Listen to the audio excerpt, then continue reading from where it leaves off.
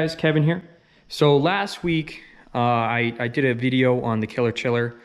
The results kind of were not that great. I think the fluid got down to 58 degrees if my memory is right, and when I compared that to 2013, the fluid got down to 25. So, you know, I was kind of wrapping my head on what it could be.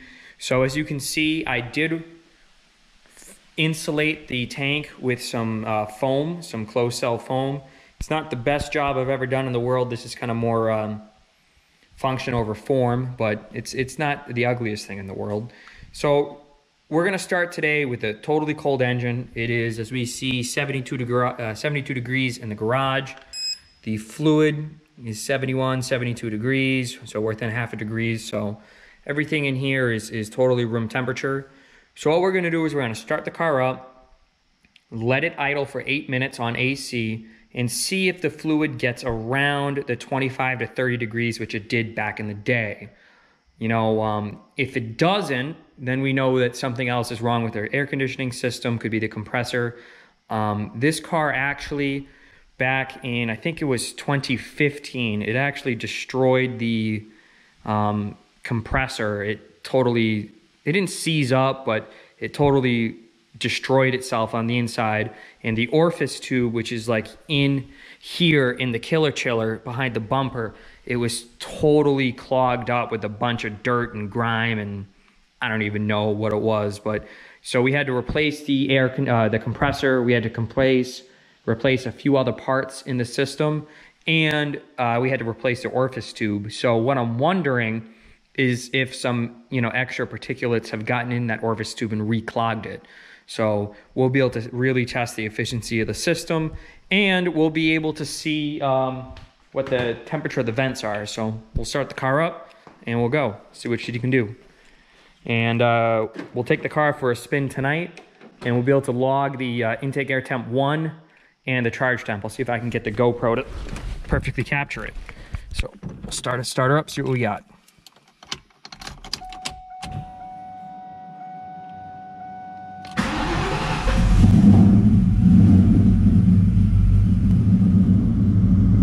We just turned the AC on. We can see the intake air and the charge temps are right there.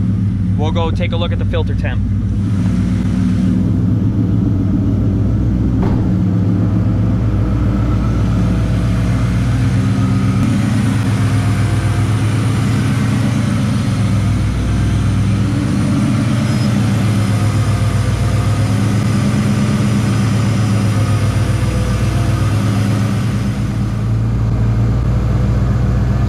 Already see it's performing quite a lot better than it was before, but that's also to be expected now that the supercharger is not super hot.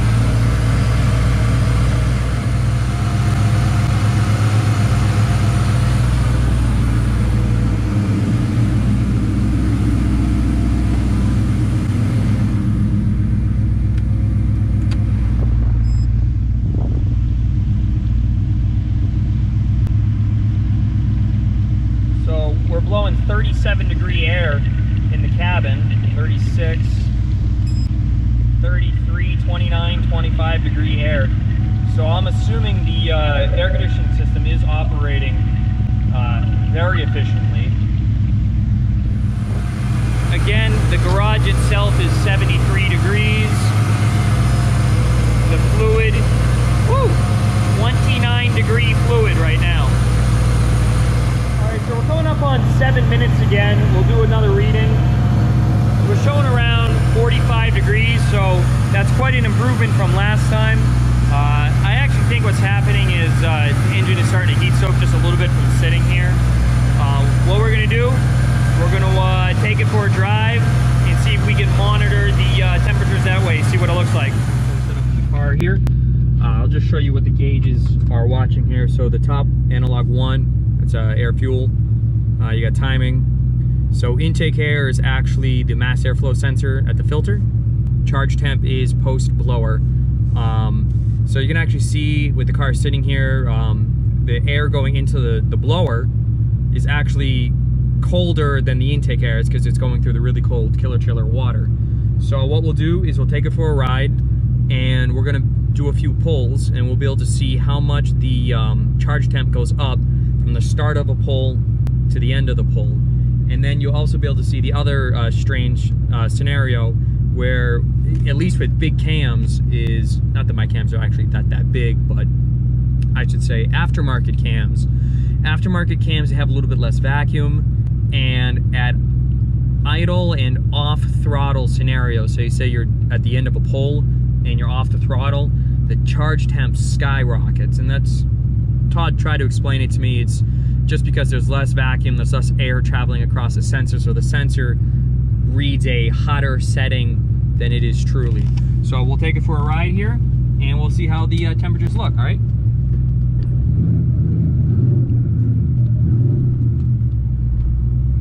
We can see that the cold air intake, or the ram air intake for the crusher, is not quite as good temperature-wise as the old JLT intake that I used to have, the one that went into the fender.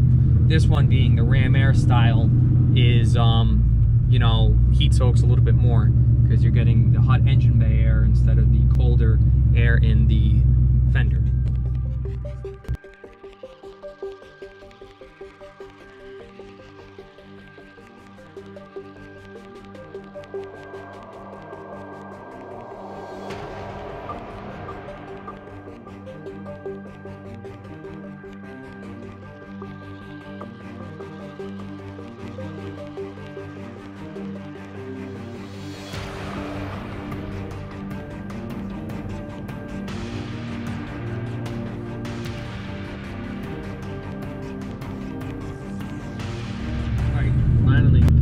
Truck out of the way. Hopefully the traffic's not too bad. So we'll see what happens here. So we're charge temp, we're about, what, 105.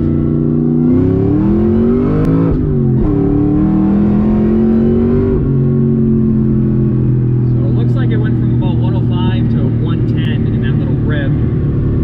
You can see when we take the foot off the gas, like I said, the charge temp shoots way up, but as soon as you get back into it, see it drop really, really quickly.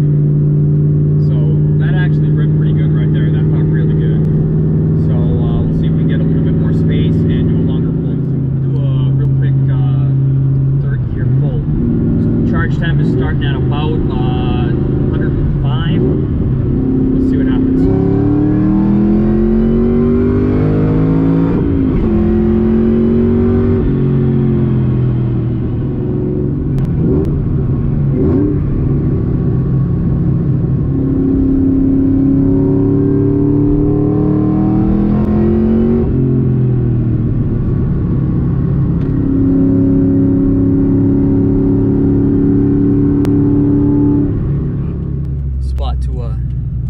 Rip it around a little bit.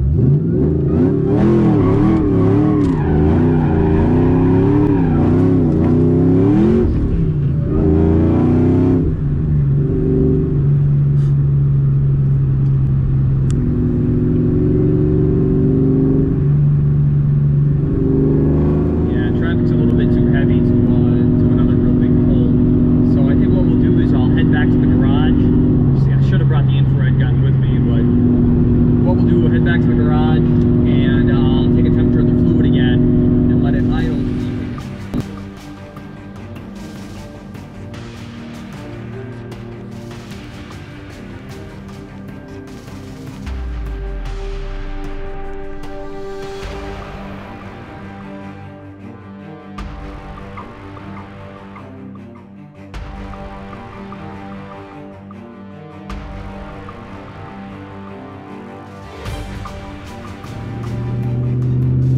Guys, so we're just about coming up to my house. We'll be able to compare the water temperature and see what it looks like. So just get her in the garage.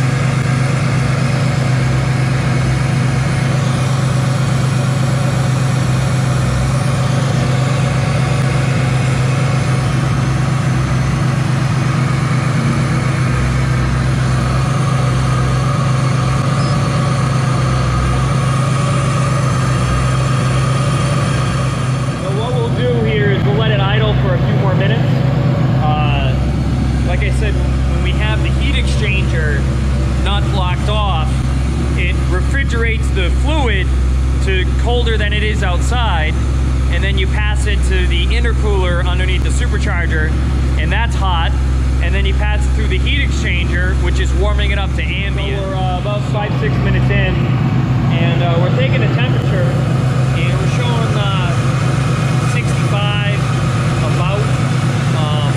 You know, somebody had mentioned to me that what we're taking a temperature of is actually the steel at the bottom, or the aluminum. So don't tell the wife here, but we'll take this for the cooking.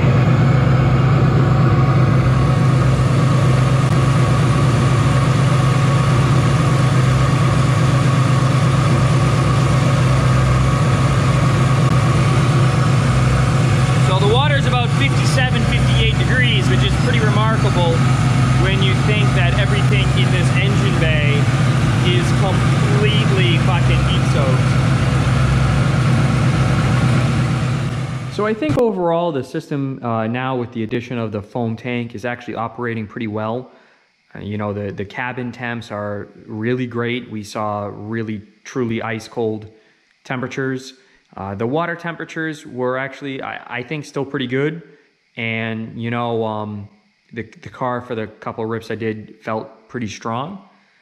You know, when we look back at the heat soak that it had back when I was racing Andrew, you know, I think what the real issue is these cars, especially at 21, 22 pounds of boost, they're just going to naturally get a little warm. I still think a trunk tank with the really big pump and the 1-inch lines and all that is probably the better option. But with what I got now and how my car is set up, I'm probably going to keep rocking this and enjoy the car. And I hope you guys stay safe. All right. Talk to you later. Bye.